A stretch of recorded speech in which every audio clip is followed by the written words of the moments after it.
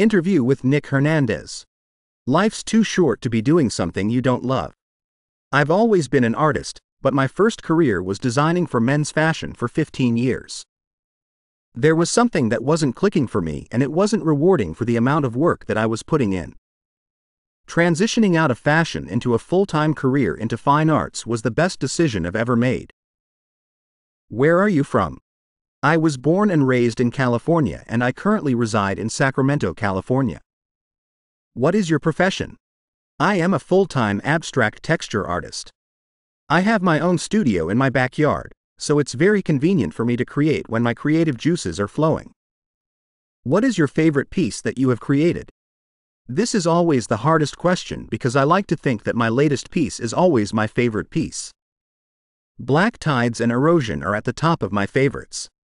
I get lost when I look into black tides. There's something mysterious about the all matte black and gloss together that lets you look deeper into the piece. Erosion is another great piece and also my first round composition that I've created in 2022. It demonstrates land, water, and erosion in between and inspired by the coastlines around the world. What are your goals? 1. To get my work out into the world and have it be seen. 2022 was a huge year for me, since I was represented by a major gallery in San Francisco showcasing my latest collection, Midnight Sun, inspired by the summer months in Iceland. 2. 2023, I'm going to have my art in Art Basel in Miami and have my work seen on a larger scale. 3. Take risks this year. Not only with my art and techniques, but with new opportunities that arise. What is your inspiration? I'm really inspired by nature, especially the landscapes and terrain in Iceland. I like to take everyday ordinary things, like a close-up of a sandstone, and recreate that into a beautiful abstract texture piece of art.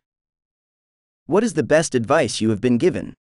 If you compare yourself to others, you will never live up to your full potential.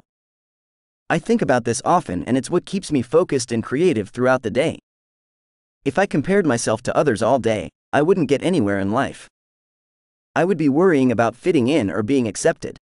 Once I began to start creating what I wanted to create, that's when everything great began to happen in my life. If you could change anything about the industry, what would it be? We need more artist-run galleries and venues supporting other artists. Too many of these huge art galleries are money-hungry and really don't care about the artist. How does a day in your life look like? 1. Usually wake up around 7:30 a.m. and scroll through my phone for an hour responding to emails and inquiries about my art. 2. Get my matcha green tea ready and then walk into the studio to assess what I need to work on for the day. 3. Turn on my music, which is usually jazz in the morning and then escalates to dance later into the day. 4. If I have orders to ship out, I'll pack and ship those and get them out. 5. Set up my cameras and start recording everything I create in the studio. I would rather record everything than not have anything. 6. Begin painting or creating my own wood frames for commissions or my own collection. 7. Edit photos and update my IG or create a reel for IG and TikTok. 8. Eat. I usually forget to eat when I'm in the studio because I get in a zone. 9. Wind down around 6 p.m. and chill and watch a show. What is next for you? 1. Huge projects coming up with Lil Jon the rapper and his new show on HGTV.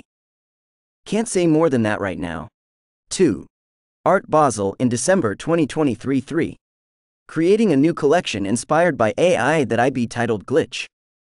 Stay tuned for that collection.